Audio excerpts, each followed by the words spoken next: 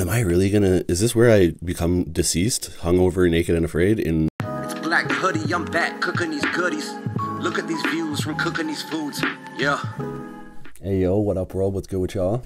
Back with another one. Today we are featuring an obnoxious and or redonkulous amount of Arbys, but that is because I rarely have access to Arbys, and today I had full access pass, VIP, and I really took full advantage. I splurged a little bit. I dropped a little bomb on the wallet here, but you know what? It's just sometimes you got to do it to yourself. Sometimes you got to treat yourself. So that's what we're doing today, and let's get to the pour up and then just get to chatting. I'm also going to tell you a story about being naked and afraid. Okay, it's a very interesting tale, quite funny if I do say so myself. So we've got our iceberg. We're breaching, of course. I have a partially drank road Dr. Pepper that I got while driving, and I had to have a sip, so sorry for that, but you know what? Sometimes you just gotta quench when you're parched. Many words, but quench when you're parched, okay? And so we pour like the true professional that we are. Many fountains of the youth, okay? And here we are. Jack and Rose, baby. Jack and Rose. Is that a running joke now? I was so Titanic about it in the last video, but next we must taste test this fine establishment here, PepsiCo.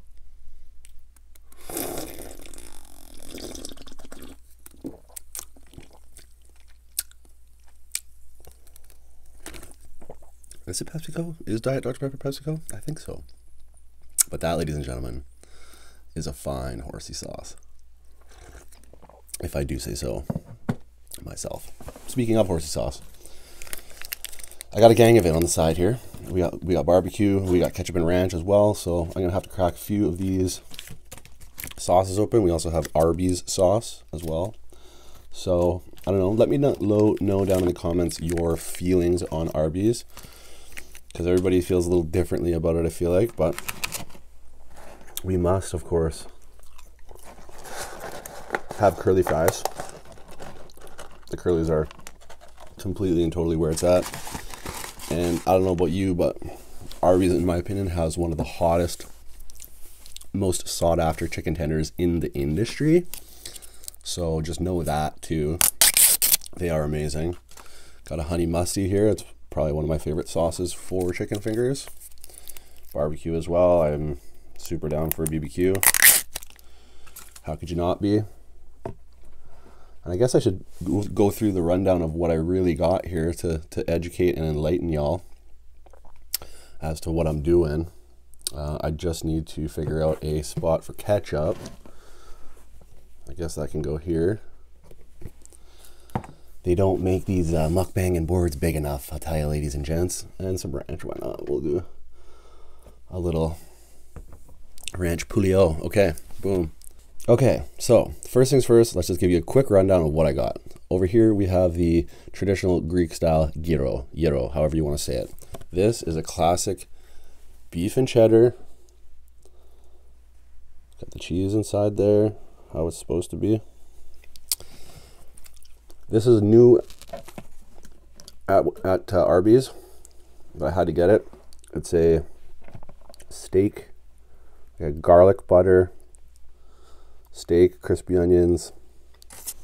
So we've got steak falling out everywhere, which is good. It's good when there's extra meat falling around. We've got curly fries, and of course, the not to be meddled with chicken tenders. These tenders are top tier.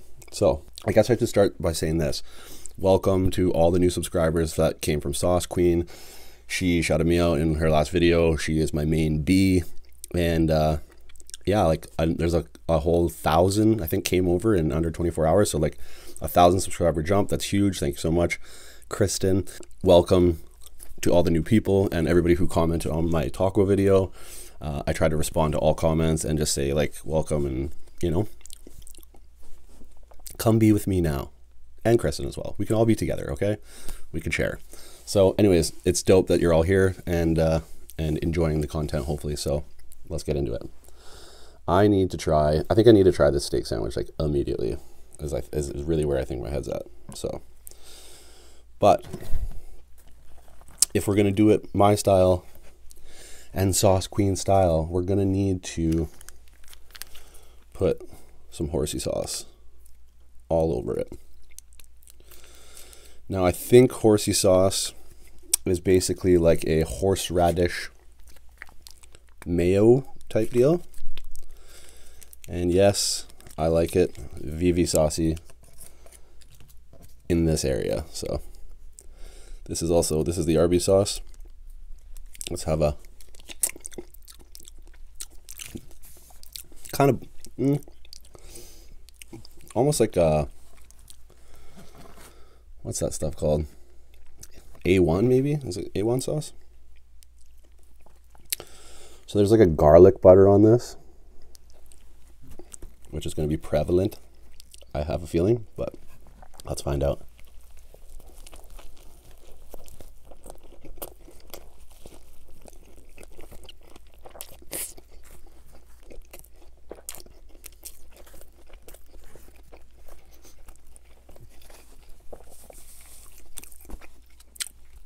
Very, very good.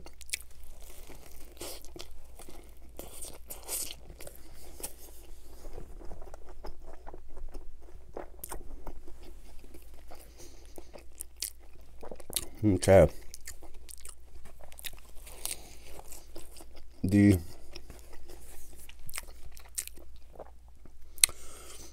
garlic butter is very forward.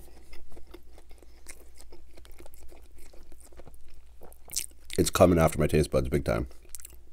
Steak is good. Tender.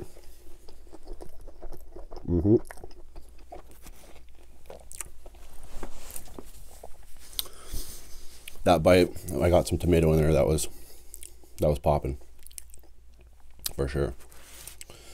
Okay, off to the side. Let's get a curly going. Tell me how you feel about curly fries down in the comments, because a lot of people,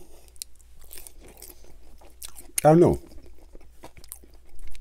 I get mixed reviews. Some people love curly fries, some people hate curly fries. So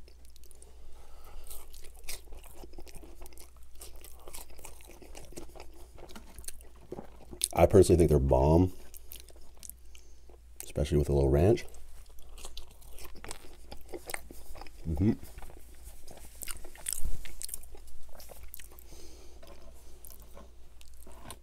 I think ranch and fries is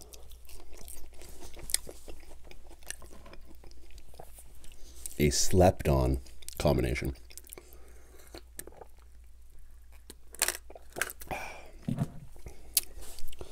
Just kind of want to get a bite of everything, and then I'll head in to tell you this tale.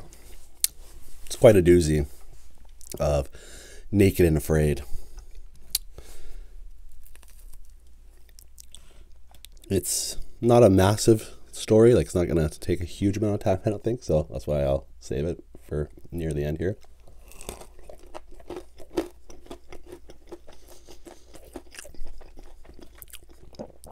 But it's a good one. That's what I'm saying.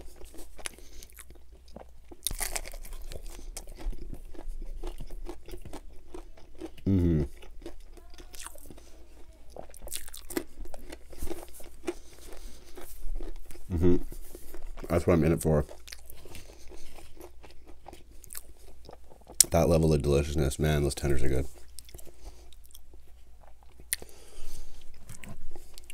I'm telling you, it is hard to navigate this board with everything that's going on. Okay, so we got a donaire. Or no, not a donaire, a gyro. Shout out. Maybe we pull it open a bit here. Got the onions, tomatoes. Maybe I should go from that side. Yeah, I should probably hit it from that side where there's more things.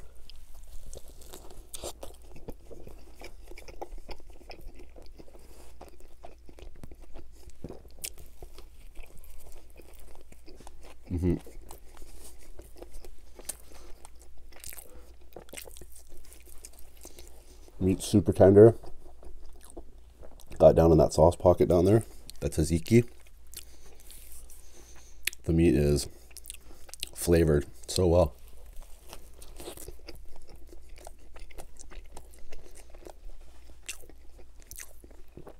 This is the bite right here.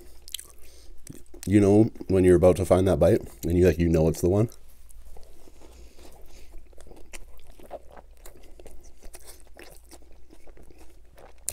When you know, you know.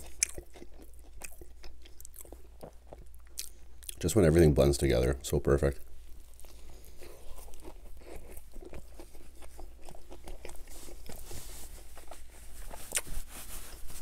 That's banging. Like very, very good.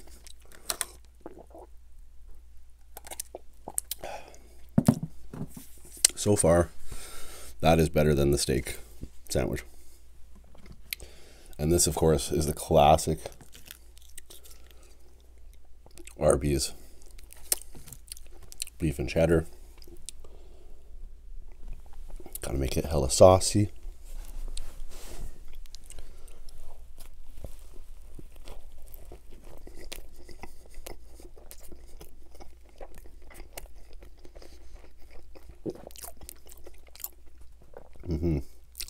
This bun, proper. It's like a onion, poppy seed, almost like potato roll or brioche.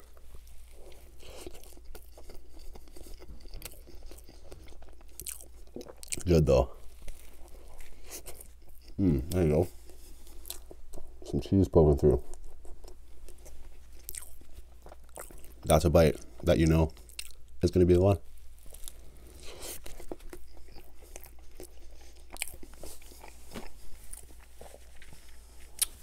Is it me or do I have a sandwich pile? You know life's good when you have a sandwich pile. I can get behind a sandwich pile. Okay. Let's tell you this tale. Naked and Afraid. So this summer, okay, basically, I'll try to cut it like long story shortish, but what happened is my my landlord basically told me he's selling the unit that I lived in pretty quickly. I had also at the time just previously gotten sick with mono or Epstein-Barr virus. And I had a nasty case wherein it took me about 3 months total to actually become back to regular health.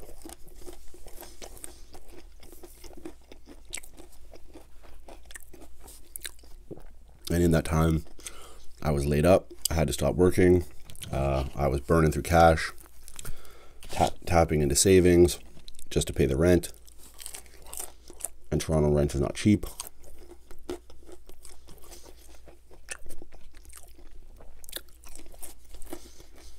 So I have to move out by, I think it was by June. And I was hard up for like finding a place. Finances weren't good. Stressed out. Big time stress. Basically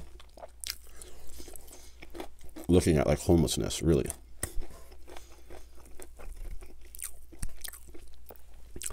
So my uncle, he lives in Toronto, but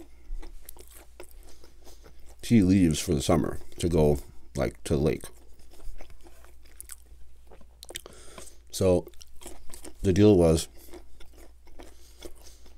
you come stay at my place, kind of like house sit, live there for 4 months, get, work at this point, like for summer, I worked at Blue Jays job, slinging beers, and then I would also have my regular job back, so I'd be like double hustling plus YouTube, on my true grind, back to health, living in his house for 4 months, get my cash together, and then at the end of that time, I was going to go get a new place, you know, somewhere.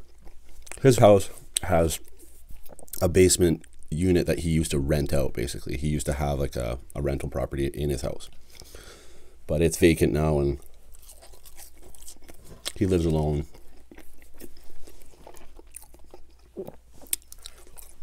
So I moved in down there and was staying there. And some of you guys probably saw videos from that time from down there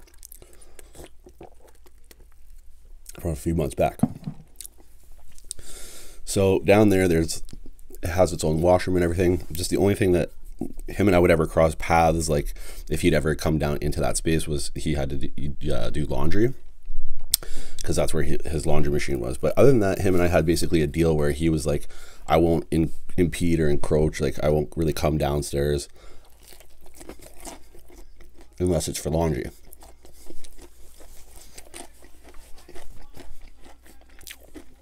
Other than that, I'll give you your privacy in your space, which is good, which is like, I'm, you know, that's nice. So he was still living there for a little bit while I was there. But he goes out golfing. So he was out golfing on this particular day, and it was pretty early in the day. He was going to be out of the house for like, you know, hours and hours and hours. And I had turned it up a little the night before. I went out for a little party session with the boys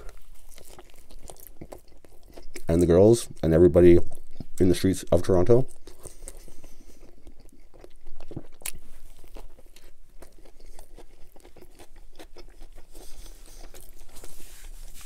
And I woke up, you know, pretty hungover. I sleep in the nude because it's the only way to sleep. I hate having to wear anything to bed. So there's a detail about me that you now know. I've also said this before on the channel, I think, as well. So it's the only way to sleep.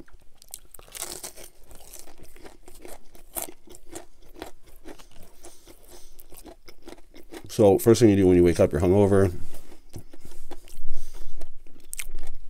You drag your hurting ass self to the bathroom to deal with things. And so I did that. I go in the bathroom. It's a small bathroom, but I'm naked. I got nothing on my person, you know, no cell phone, no nothing. I close the door behind me, and up to this point, I had never fully shut the door, I guess, when I used the bathroom, but I do my business, and then I go to leave the bathroom, and I'm turning the handle, but the door's not opening. It will not open. So I realized that basically the handle was busted from the one side, from the inside. So if you close it fully, the piece that actually like retracts when you close the door, like goes into the slot, that thing wasn't attached to the door handle anymore. So it wasn't moving. So the door handle's just spinning. So I'm like butt ass naked in this tiny bathroom. It's like all tile and kind of cold. Trapped down in a basement. No cell phone, no nothing. And I'm like, I just start like reefing on the door and going like kind of like, you know, I start, you know, I go into I'm panicking. I'm like, what do I do here? It's like 11 a.m. At least I know that my uncle's eventually going to come back. So I can yell and scream at some point when he comes back. But I'm like, am I really going to... Is this where I become deceased, hungover, naked, and afraid in my uncle's bathroom basement? Like, had he not been living there, that even would have tripped me out way harder. Because it'd be like, no one's coming for me. You know what I mean? Other than if the outside world was like, he hasn't shown up for this and like we can't get a hold of him, then they send cops over to like check on me and find my dead skeleton, naked and afraid, in the bathroom. But at least I knew he was coming home. So I'm sitting there and I'm like, I gotta get out of here. This door cannot be that tough.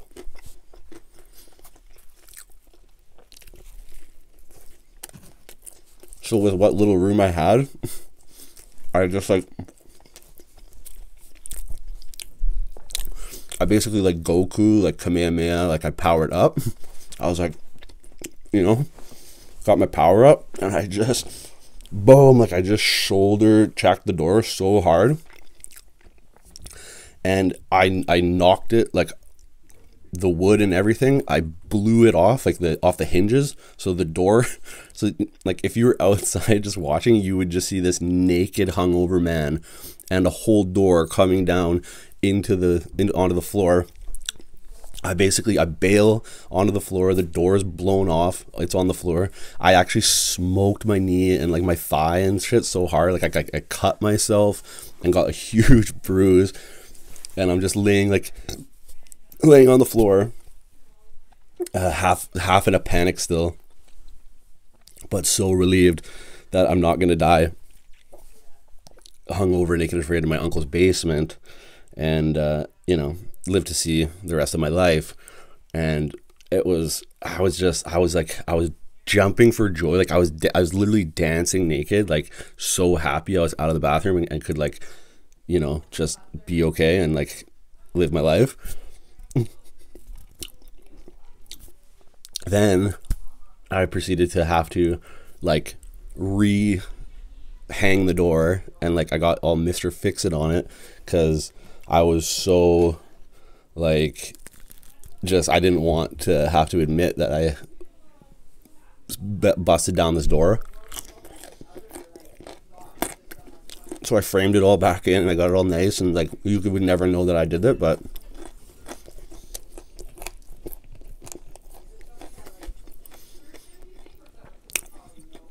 it was terrifying at the time. Luckily, I did have running water, so I would have at least had water to survive off for like, if I was stuck in there for like a month, I could probably make it. Basically forced fasting for survival. And I do have some fat reserves because I'm a mukbanger or whatever, so I would have lasted the month for sure. And by that time I do think like a cop or somebody would be sent to check and like find me. But yeah, it was scary. It was legit scary actually. Like I was like, what the fuck? Like how is this happening to me right now? How do I get out of here? How do I live? It's crazy how fast the human mind can like, once you're in panic mode, it's like the worst place to be. Like that's when they say don't panic, is like don't panic. In situations like that, you really do have to just keep a logical mind and look at it like, okay,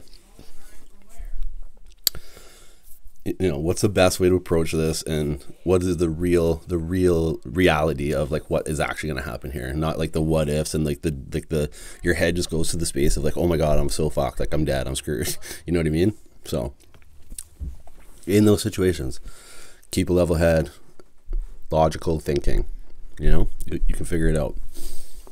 Okay, well, I'm tapped out. Very delicious spread. I'll probably finish this down the road here, but I am very, very full as of right now, as I force myself into another bite. Once again, shout out Sauce Queen. Thank you so much for the shout out for me and everybody who's newly subscribed. This is the part where I say I hope you enjoyed this to some degree, and you gotta eat good, live well, and stay true.